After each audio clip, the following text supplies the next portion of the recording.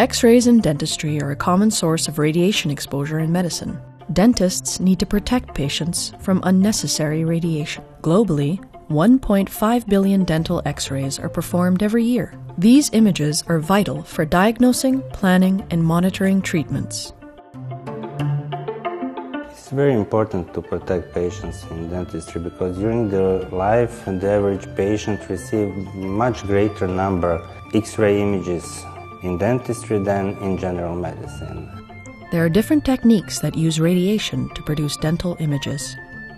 Each is used for a different purpose, and each uses a different amount of radiation. The most common X-ray types are the equivalent of just 1 day's natural radiation from the environment. But increasingly, dentists are requesting 3-dimensional images of the facial system. These can expose patients to more than 2 weeks' worth of natural radiation. They should be used only when regular X-rays are not sufficient.